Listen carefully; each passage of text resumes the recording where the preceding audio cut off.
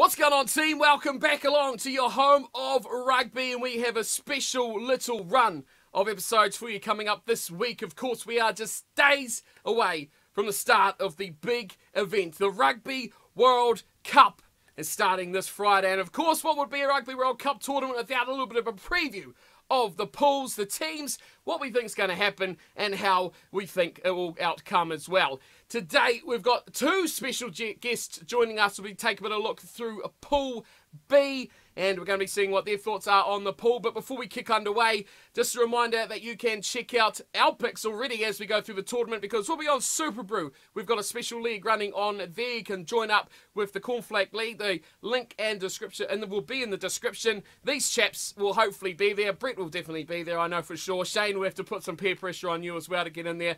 But you can join into us and see what we think going forward. And of course, match by match daily previews will be on behindthepost.com. So go there and check that out if you want to see what I think about the games each and every day of the Rugby World Cup. But today, we're here for Pool B, and of course I've already ruined it who our guests are today, but welcoming back to the channel, Brett Hartley. It's been a while. Welcome back, sir. How are you going?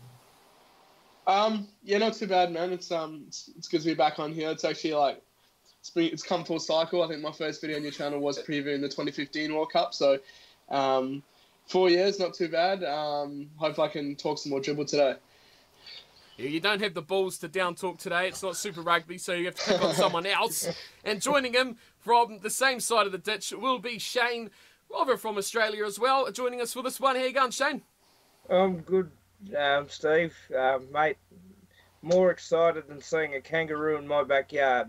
Rugby World Cup, it's up again, and let's get it on. It's going to be a very good tournament, I reckon. I do agree. I think it's going to be a fantastic tournament. We've got, of course, the 5 teams to look through in Pool B today, which are going to be New Zealand, South Africa. Then we've got the Italians. I mean, doesn't really matter who else is in it, but it's Italy, it's Namibia, and it's Canada. We're going to kick things off, first and foremost, looking at the All Blacks team as the #1 seed in the pool. Now, tell us, Brett, it's the arch rival of your boys. It's the first match of the World Cup for these two sides as well. But the All Blacks team, what are your thoughts been on this heading? And I mean, this is what the Springboks fans, the Springboks players have been focusing on, is this All Blacks team. When you look at it, what do you see? What does it tell you? Yeah, I think you're exactly right. I think ever since we saw our name get drawn with the All Blacks, it's definitely the thing we've been looking at. I think it was like two years ago the pools were drawn. So we've known for the last few years that we are going to be playing this team, and you always want to match up. And fortunately, we have matched up very, very well with this team over the last 2 years. Obviously, getting a win in Wellington last year, and then getting that draw, escaping luckily in the last few minutes this year. So we have matched up quite well, and obviously historically we've matched up quite well with this All Blacks team.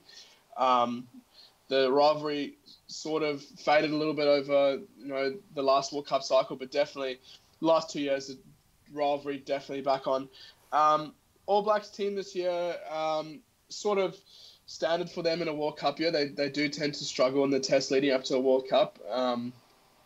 It's just the way they do things. 2015 World Cup, very similar thing. Obviously losing to Australia, losing the Rugby Championship. Wasn't an issue with them when they came into the World Cup. They always come in prepared for it. Squad pretty standard. A few surprising omissions for them, especially guys like Lamapi. Liam Squire ruled himself out. Definitely a guy you'd like to have there. But in terms of their squad, I think it's a pretty standard team. Definitely a very, very good team. Like I said, Lamapi is probably one of the only guys I was surprised with. But you never underestimate the All Blacks, and they're going to be looking for that three-peat. Yeah, for sure. That's #1 priority list, isn't it? When you look at the team, Shane, big strengths, big weaknesses, where do you think teams can exploit, or where do you think the All Blacks are going to get one over their opponent this year? Oh, look, they'll always start strong because it's the New Zealand are a tournament team, like the Springboks that we're going to talk about shortly, and the Wallabies. Well, hopefully. But I think the big issue, obviously, is the pressure of the three-peat. Other than that, I think they'll do pretty well, obviously, in the group stage. having South Africa first up is going to be a tough physical game for them. So I think there's not too many weaknesses that the All Blacks have. I think it's more the strength of that back line and their forwards. Are really looking forward to seeing how Beauden Barrett goes again. Certainly he'll earn those zeros on his Auckland contract next year.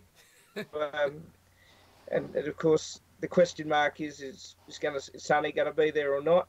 I think that's been a bit of speculation and conjecture recently. But he's a world-class 12, in my opinion. They've got strength on the bench. Their finishers come on. They know their Steve Hansen has coached this side very well. So, you know, the All Blacks are up for it, and bring on the All Blacks and the Springboks to start this thing off. It's going to be crazy. Of course, the big question is, that first test match kind of leads perfectly into the next team we're going to look at, but All Blacks, Springboks.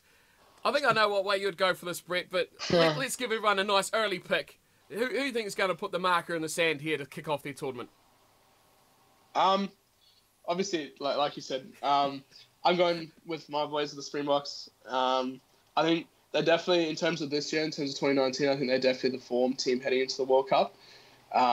Just with the results they had, one of the only Tier 1 sort of unbeaten teams heading into the World Cup.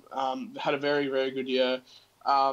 Could say we're quite lucky in Wellington to get that draw with that last play, Hershey Yankees getting that kick off Colby. But we've had a very, very good year, playing a very positive brand of rugby, a very consistent brand of rugby. And touch wood, so far we haven't been too affected by injuries. Obviously, guys like Sika Lisi coming back from quite long-term injuries. So, look, I'm gonna go South Africa, but very, very close. Probably South Africa by 4. It's going to be a tight one. They are the second seeds in the pool, obviously. The World Cup, it's a bit of a kind of an insult in ways to some teams, isn't it? It's drawn so early. If you draw it yesterday, it would be a much, much different tournament than what it is right now. But Shane, the Springboks going into this, they've looked so good in 2019, haven't they? They've really unearthed a great, not only team, but the culture within the squad too has been remarkable, a leap and bound from what it's been in previous years. I think we saw the Springboks start to step up a gear when they played their second game against the All Blacks 2 years ago. They've been preparing for some time for this, and they had a reasonable rugby championship last year, and they obviously won it this year. They've gone back to simple management plans of how they're playing their rugby, and that's what the Springboks of old under Jake White did when they won 07. It's really exciting to watch the forwards crashing through the back line, knowing what to do when the forwards have done their job. So it's and the Springboks preparation has been outstanding, winning the rugby championship, doing it pretty comfortably against Japan in the warm-up game last weekend. So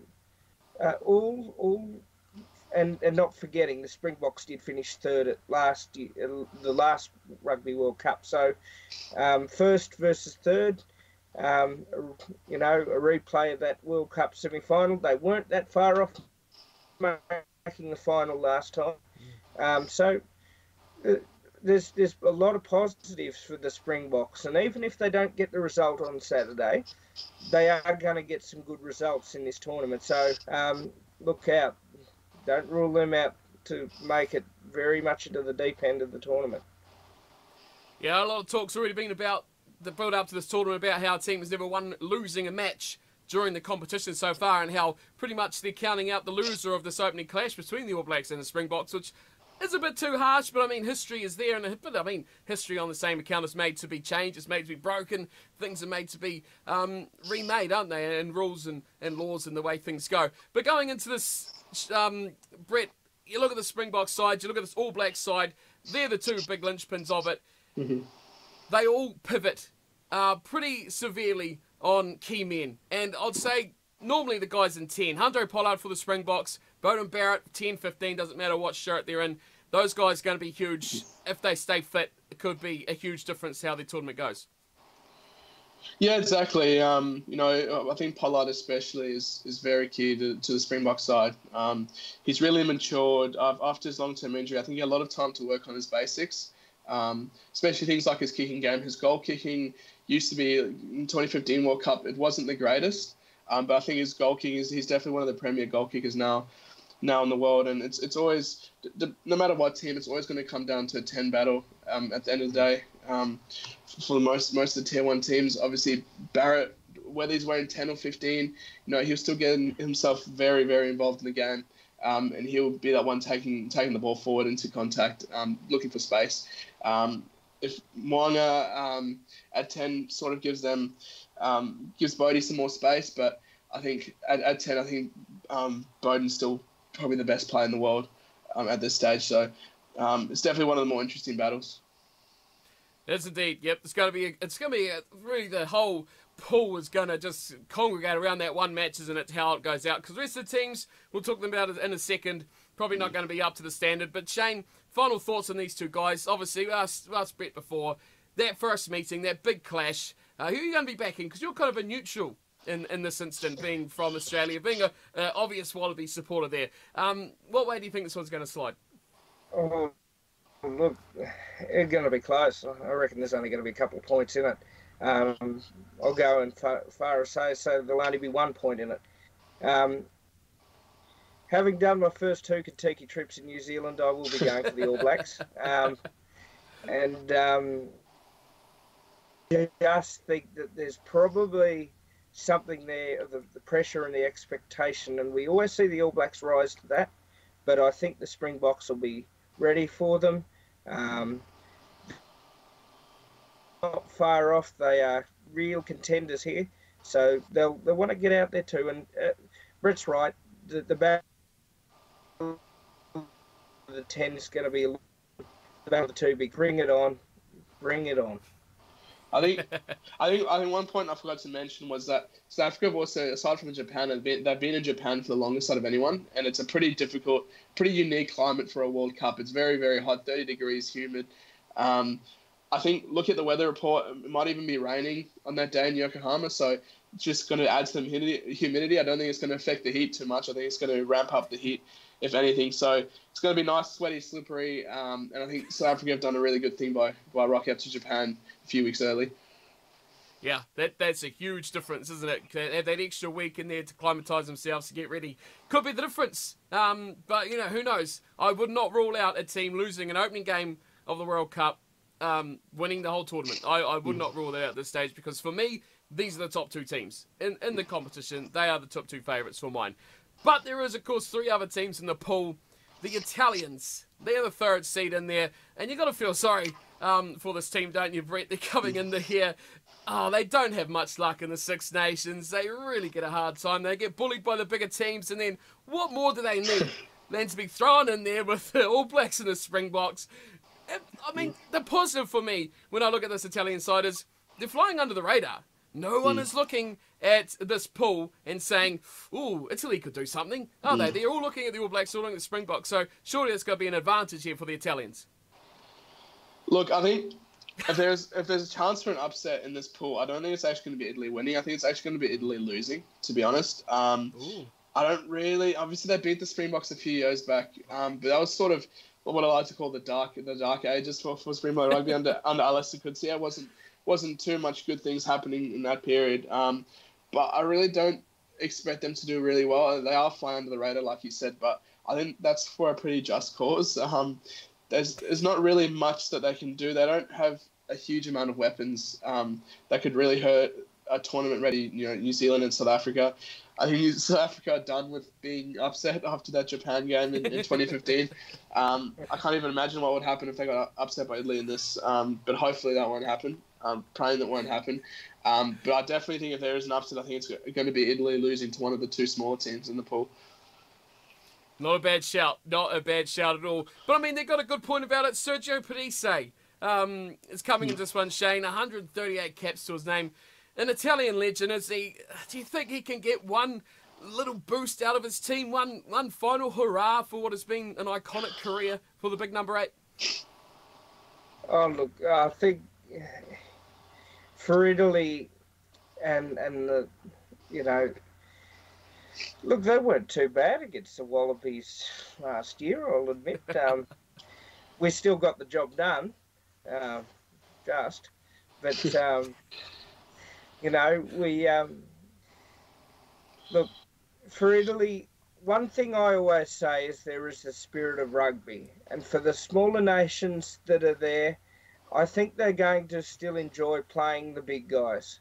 And it's going to be an experience, a hell of an experience, if I could use that expression, that they're never going to forget. Because I would just say to teams like Italy, go out there and really just enjoy the run out. You've deserved to make it and qualify for the World Cup, and just enjoy playing the spirit of rugby.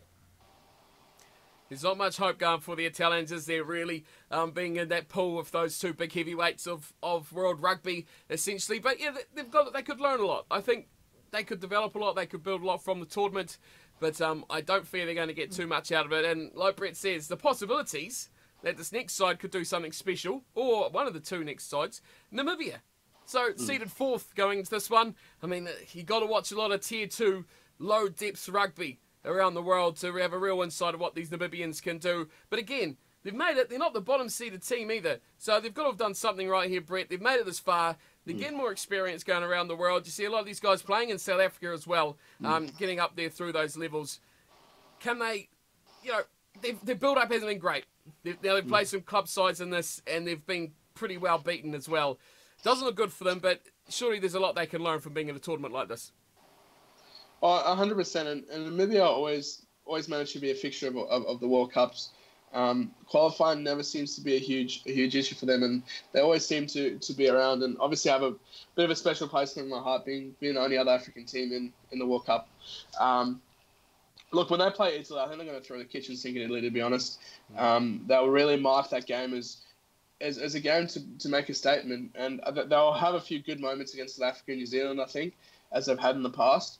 But I reckon they're going to be circling that Italy game in the calendar and really believe in themselves that they can possibly get a win over a reasonably high profile team. That would be an upset. I mean, it's not Japan level upsets, but it would be pretty special if they could do something like that. And Shane, what have you made of this Namibian team? Have you seen much of them? And coming into this, I mean, World Cup wise, like Brett says, they do normally put their hand up pretty well. And I mean, the All Blacks were in their same pool as the Namibians last World Cup as well. And we see them do a pretty good effort as well. And something you'd think about teams like this Namibian side, they're only going to get better because this exposure is what they need. And I guess that goes back to that argument of the Tier 2 nations getting more rugby at that top level, doesn't it? Yeah, it does. Look, I remember a very brave Namibia took on the Wallabies in 2003, and it was 142-0. And the Wallabies that day rested a lot of key players.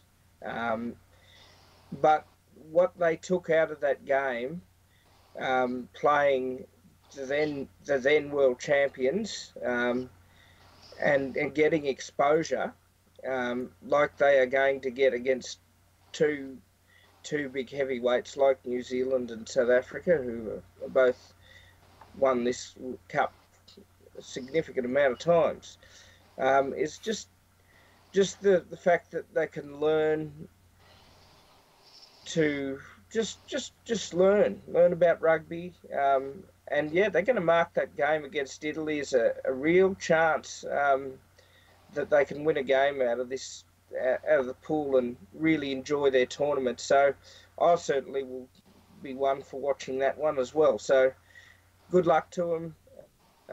As Brett said, they're the other African nation in the World Cup. So just go out there and do Namibia proud, do the jumper proud, and they always have, and they always. It's that old thing, isn't it, of nothing to lose, everything to gain. If they lose by 100 points, well, that's what you're probably expected to or deserve to get.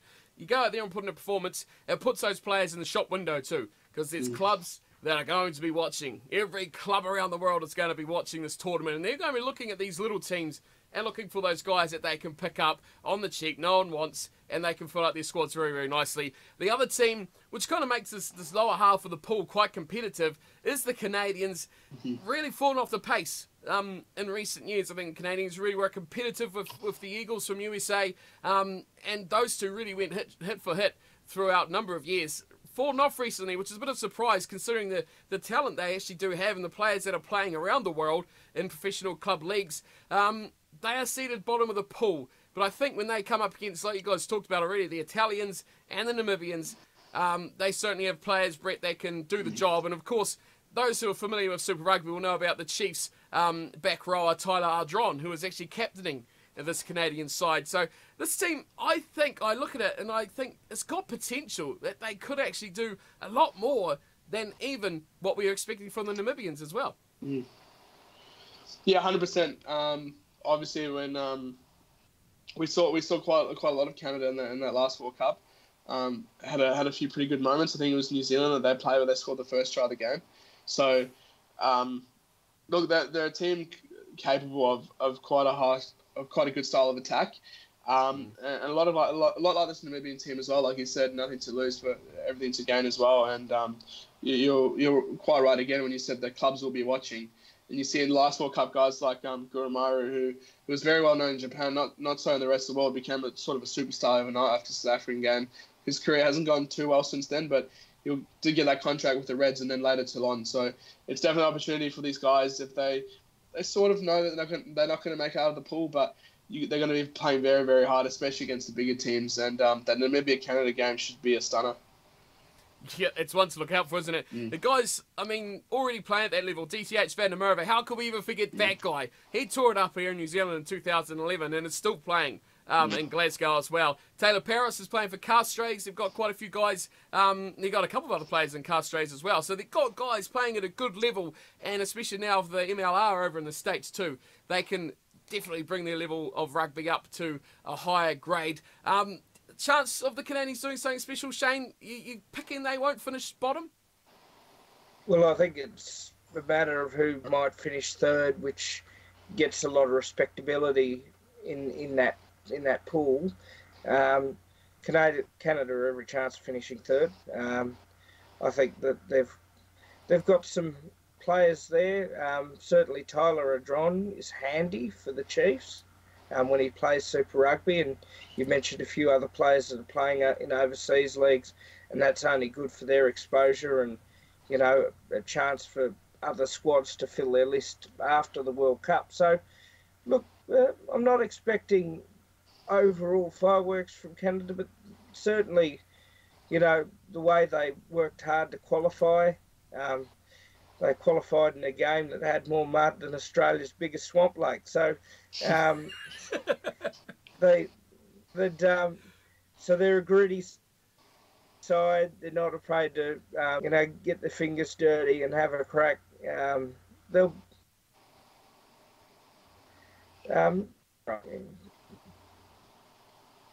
So, finishing off, boys, we've gone through all the 5 teams so far. Trying to put your money where your ideas are, I guess, where your thoughts are, where your faces are. The pool, 1 to 5.